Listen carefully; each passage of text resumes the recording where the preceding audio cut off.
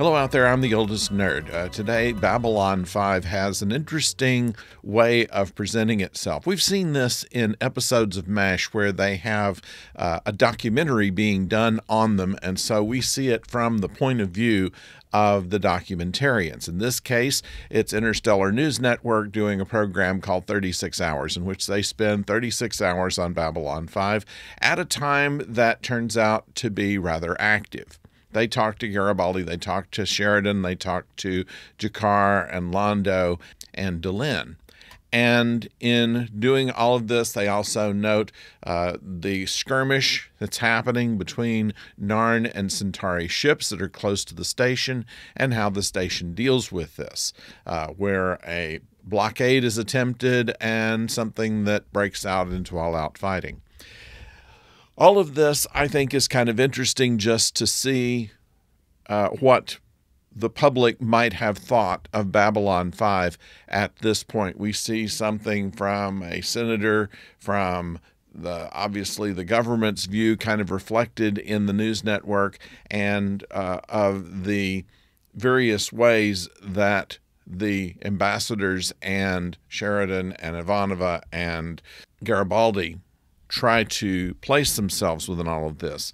But really what's interesting in the show is the smallest part of it. The title is "And Now a Word."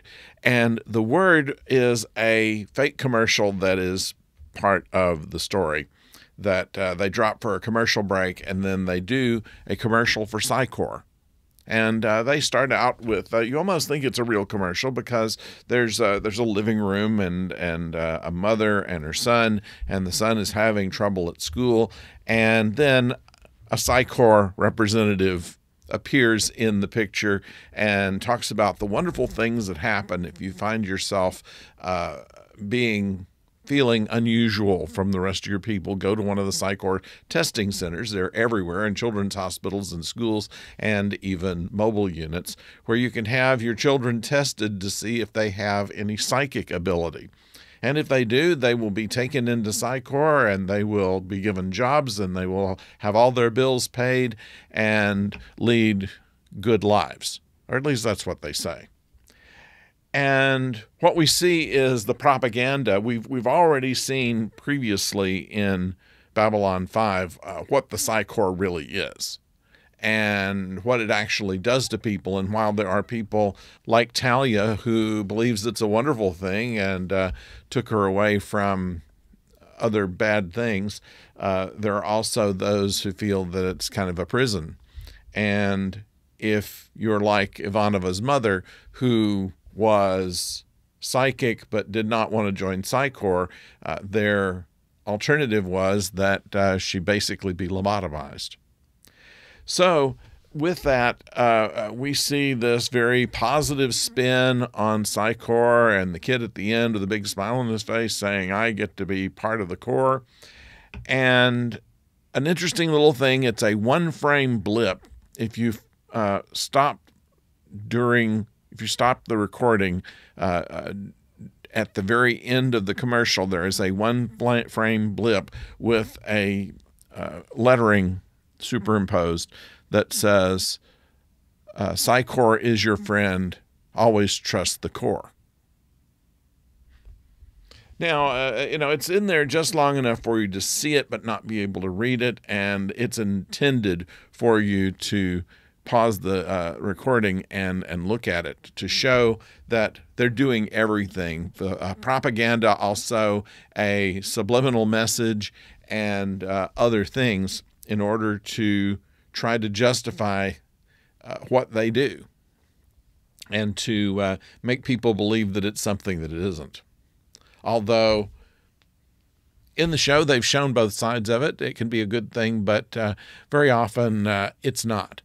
And so that is kind of what this story was about. We get a little bit of information on the escalation of the Narn and Centauri conflict. We find that Babylon 5 is kind of stuck in the middle of it, much to the chagrin of Earthdome government, and that while it's a noble idea to try to set up a station for peace. Peace is not ever going to be something that is easily obtained and not without some cost. So that's what this story is about, and I found it interesting to watch. They have mentioned ISN before. They have mentioned one of the great things about this show is that humanity hasn't changed a whole lot, really. So you still have kind of a cable news network. You still have a USA Today type of newspaper. You still have money and power and conflict and politics. So with all of that, interesting show. Does not really advance the story so much as tell that little bitty story about Psi Corps, which will become more significant later on in the series. I'd like to know what you think about it. Please put it in the comments below. We always enjoy reading what you have to tell us, and we respond as much as we can. And tomorrow we will have another episode of Deep Space Nine as a review. We'll follow that with the Bad Batch, which is getting close to the end on Thursday, and on Friday we'll have another Star Trek Discovery. But until then, until tomorrow when we talk about Deep Space Nine, don't go far.